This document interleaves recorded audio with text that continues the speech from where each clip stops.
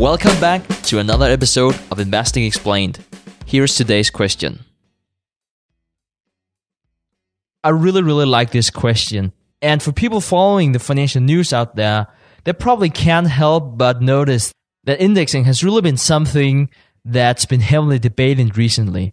Indexing is in many ways changing the landscape of investing. And right now it's almost 20% of the global stock market that is indexed. And you've seen this popularity of indexes for a long time. And at least the way it looks like now and the forecast you can make, it is expected to continue. And so basically what you're asking about, Vas, is what's that going to mean for us? I definitely think you're right about the positive feedback loop. I think that indexing is a factor in what you see right now with the high valuations. But you could also say it has to do with QE, or you might also say it has to do with general state of the economy. There are a lot of great narratives of why you see the stock valuations that you experience right now.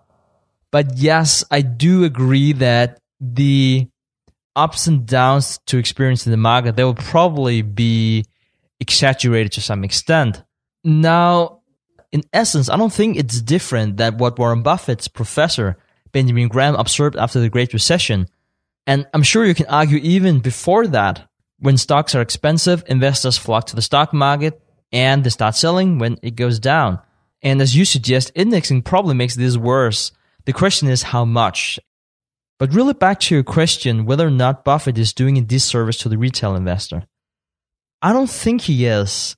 And as you also mentioned, he's been saying 20 years, 30 years, even a longer period of time for holding indexes. And not necessarily talking about going into indexes right now, but more like a general approach to invest in the stock market.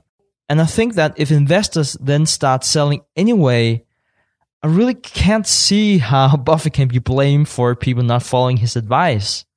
And the other thing I would like to add is, what is the alternative to the stock investor? Say that he doesn't invest in index and say that he wants to do individual stock picks instead. So it's important to keep in mind that even if you pick an individual stock, it is by definition a part of a market index. You might not buy the market index, but someone else is, and they will also be owning your stock. And I think you bring up a really good point about the psychology in the market, because we usually know that people would sell at the wrong time. I do think most people have a harder time selling an index, even though it might sound counterintuitive to your thesis, because at least when you have an index and say that you have lost 30%, then you have lost 30% and everyone else has lost 30%.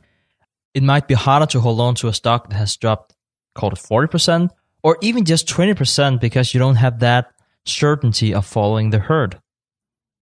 Interesting question. I have no idea what the next recession is going to look like. I really can't even comment on how deep I think it's going to go.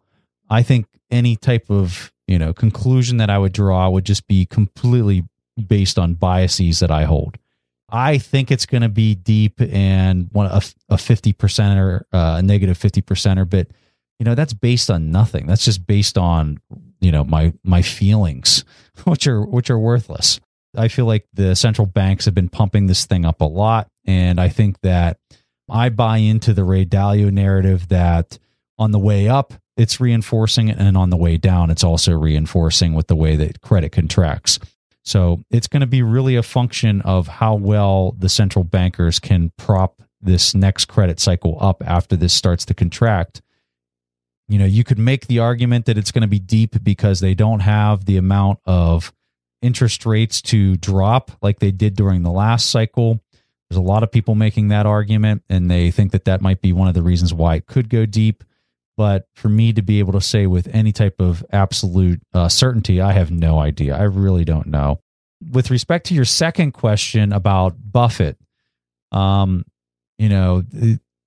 people that the best way to invest is ETFs and that might actually cause more harm than good, I don't know that I'd necessarily buy into that. I think a person either has the temperament or they don't have the temperament.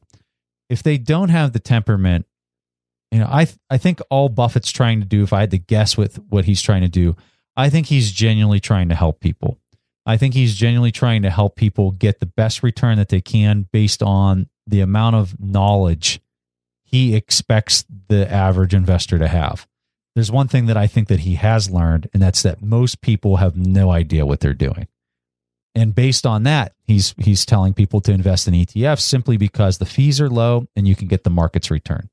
Whether you have the temperament to stay in the market when it starts to contract or, as it's climbing or whatever, that's completely up to the individual, and just having faith in continuing to do the dollar cost averaging in the S&P 500 or whatever ETF they're trying to track. That's it. Preston and I will continue explaining investing, so go ahead and hit that subscribe button.